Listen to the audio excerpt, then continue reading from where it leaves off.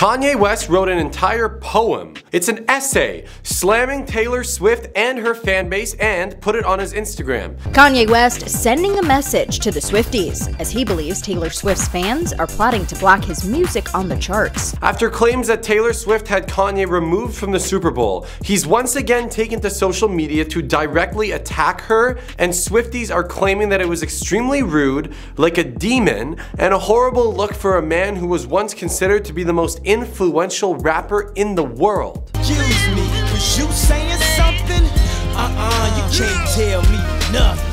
Kanye took it to Instagram, posting a screenshot of a Taylor Swift fan who told her followers to keep streaming a certain song that would keep Kanye West out of the top of the charts. To which Kanye got extremely offended and wrote a complete essay targeting Taylor Swift and her fans, saying the following. It's just a lot of a lot. When I said that I'm the new Jesus, bitch, I wasn't even thinking about Taylor Swift. That was a whole line before, but I appreciate the free promo. Lil Wayne actually mentions Travis Kelce on Vultures 2. This album is extremely super positive and fun, and it's all about triumphant. It literally breaks the internet. So what are we getting all of the rest of the time? He then admitted, remember I was on Taylor's side when Scooter bought her masters behind her back? She and Beyonce are big inspirations to all of us musicians, and we always say how both sell out tours and movies. But then he fired a little bit at the Swifties, saying, also I'm sure I've been far more helpful to Taylor Swift's career than harmful. To all Taylor Swift fans, I am not your enemy.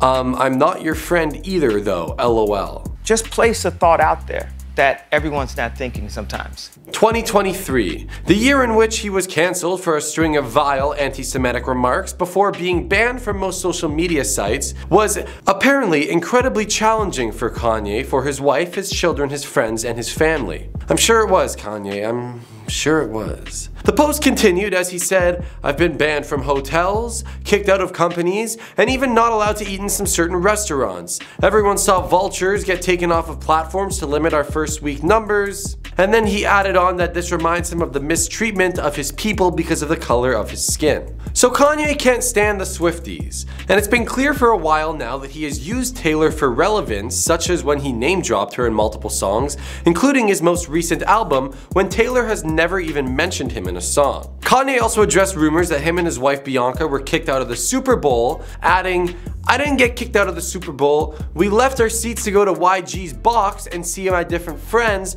My wife had never been to a Super Bowl, so I wanted to walk around and have a nice time, and we had such a fun day. Celebrity insider and critically acclaimed actress Jessica Chin King said the following. This post is such a hot mess, I don't even know what to say about this one. And while I agree, here we go. It's the Swifties against the Westies. It's like a modern day West Side Story. And while only one of these fan bases aren't fueled by complete hatred and misogyny, they're both fueled by hilarious comments. And I'm here to present you with my favorite segment, Perspectives with Pepe, where I, Pepe, react to you, my favorite comments from the internet. Here we go. How can they hate the man that made Taylor famous? I can't understand it. How can anybody hate anybody?